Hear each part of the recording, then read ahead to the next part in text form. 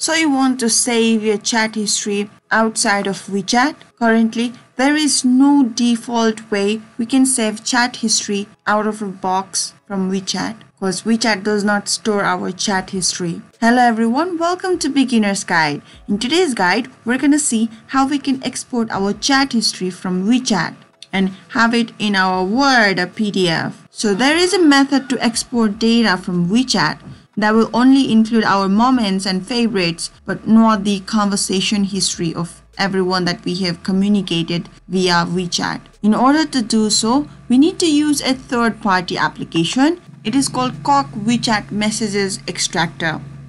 For that, we need to go to this site. I'll also give this link in the description box. Once you go there, you can download the software from this button. If you click on it, your download will start. Now, once download is completed, double click on the downloaded file and you will be prompted with the installation guide. Follow it and make sure it is successfully installed. Once it is installed, open that software, see OK, alright, select it. Now it will automatically detect the logged in account of ours in WeChat. So do view logs. Now there are the contacts. If you want to select only the Tarina Resi conversation, click on it. And there is some information about only 7 messages can be viewed at most in trial version. To get the full message history, you need to purchase it by clicking on this button. Alright, now in order to save the messages that we have access to using the free version, copy the messages using Ctrl+C on your keyboard and go to the folder of your choice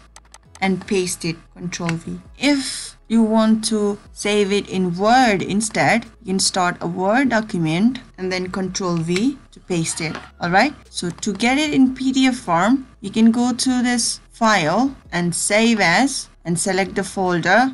Let's select desktop for now. Now save as type instead of Word document, just click PDF. And if you save, your chat history will be saved in PDF format. Now you know how to export chat history of WeChat. Thank you guys for watching. If you like this video, do give this video a big thumbs up. And for future video updates, make sure you subscribe to our channel Beginner's Guide. Until next time, bye bye.